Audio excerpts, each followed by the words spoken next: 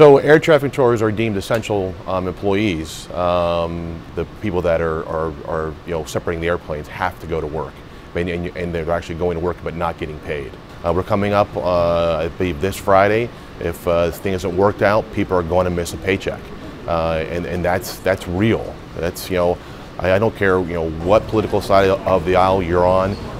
Nobody should not get paid for the work that they do. And they need to quit using people's lives as a political football to get some agenda driven. We don't care about that.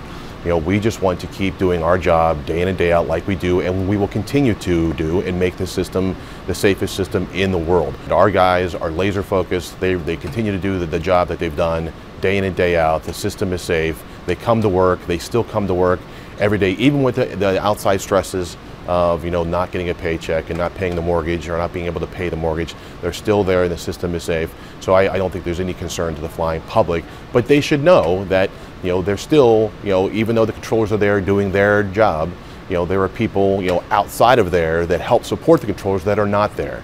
Well, I would like to hear that the shutdown's over. I would like to hear everybody go back to work. I would like them to have their political fights. They have their fights, but quit affecting my members' lives, quit affecting our lives. We just want to go back to work. We just want to go back to work and get paid.